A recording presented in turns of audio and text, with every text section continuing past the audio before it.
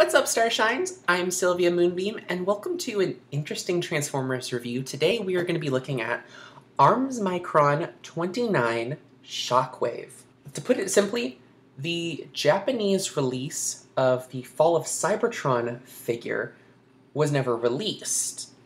Instead, they received this figure during the Transformers Prime era, and his normal arm cannon was replaced with an ARMS Micron. In this case, a character known as Beetle, or in the Japanese name, literally just Beetle, who transforms into his arm cannon.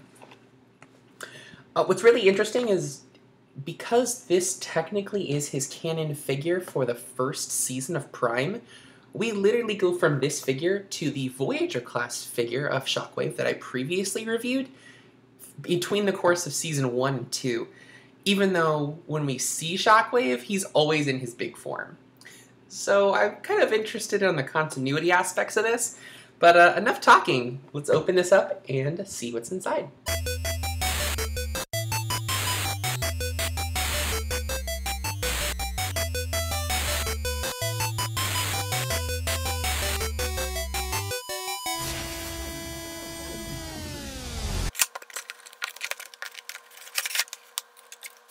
So, Shockwave comes packaged in his alternate mode, and notice that he's missing his gun. He looks so hollow without his gun.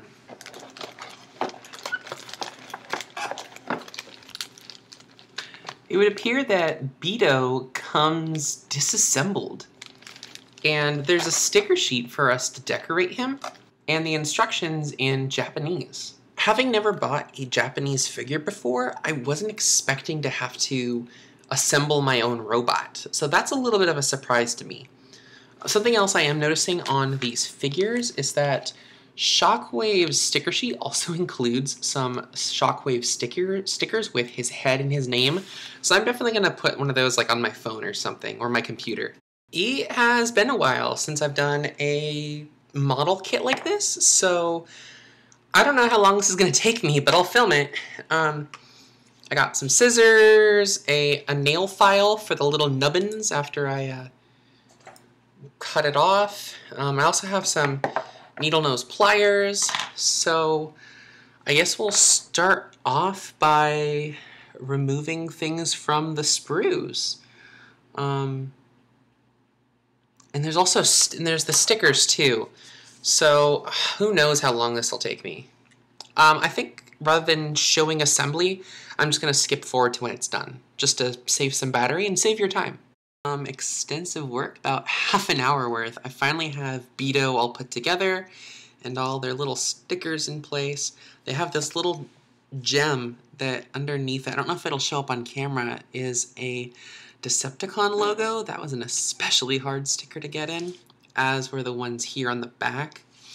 But the oh, and there's little tiny red eye. The transformation's kind of interesting, but fairly simple. Basically, you fold up the little beetle legs, then you extend the body out. You can see it telescopes, which is really cool. I love things that telescope like that. Then you simply rotate the horn and top of the carapace around. And then, I'm not sure, it looks like you don't slide it back in, but there is a little bit of a tab so it can kind of lock into place. Of course, there is a 5mm peg there, and so that allows Shockwave to hold a rough approximation of the cannon that he had in Fall of Cybertron.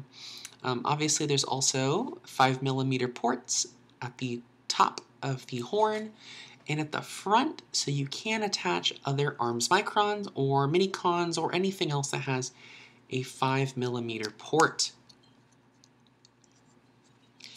But that was a lot of work for Beto. It's cute, but I don't know if all that work for this little guy was worth it. I think I would rather have him just come pre-assembled in package. But yeah, I mean, he's kind of cute. Nice little friend. And There's a bunch of stickers left over, which means those are all going to end up on Shockwave. In order to put the stickers on the robot, I have to convert it into robot mode first. But there's this cool little automorph gimmick. Okay, so in vehicle mode, they have this little molding here to replicate Shockwave's head kind of sticking up. And then when you flip it over, you can actually see Shockwave's real head. There's a cool little automorph gimmick though when you tab in the chest. Look at this. It pops the head up, this little spring-loaded head. That's so cool. Ironically though, it doesn't seem like there's any head articulation because of that gimmick. But I wasn't expecting that, and so the first time I just went boop. It was so cool. Also, my neighbors are blasting music, and despite asking them to quiet down, they still haven't. So we may have to deal with this for the rest of the reveal. Because the music from next door was so loud that it was ruining my train of thought, I actually had to record the audio separately after I finished filming. Here's Shockwave in robot mode. He looks actually pretty good. Let me just give him a quick little turnaround. He's got some really cool detail, though I think the 5mm ports on the wings are a little, well, they stand out like a sore thumb. Shockwave's partner, Beto, can attach to his backpack. However, you'll have to make sure you transform it into cannon mode first.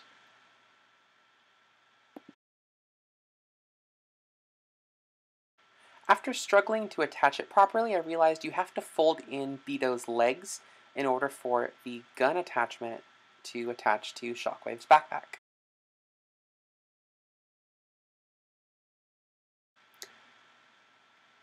After removing the cannon, you can of course attach it to either of Shockwave's hands in order to convert that hand into a cannon arm.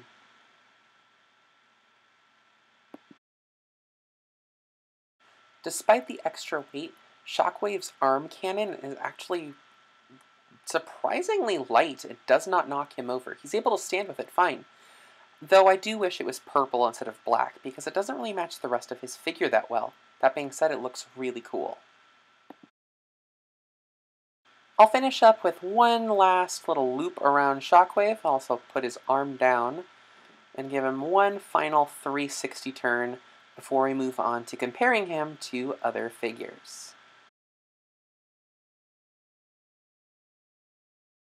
Here's Shockwave with Cyberverse One-Step Changer, with Cyberverse Warrior Class Shockwave, with Combiner Wars Legends Class Shockwave, Cyber Battalion Shockwave.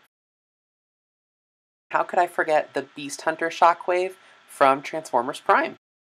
Shockwave's jet/flying gun mode is really cool, though again, the black gun does stand out a bit. It's a pretty tight vehicle mode though, with only visible leg syndrome. I actually really enjoy how sleek this design is. It's lovely. Here he is with Combiner Wars Shockwave, with Cyberverse Warrior Shockwave, Cyberverse One-Step Changer Shockwave,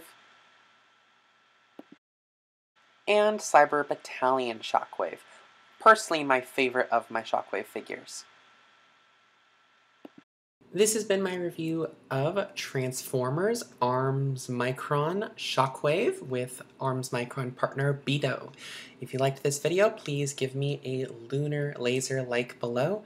And if you want to see more content like this, give me a star shine, subscribe, and hit me that moonbeam bell. After all, with a character like Shockwave, it's only logical. See you next time, Starshines. Bye.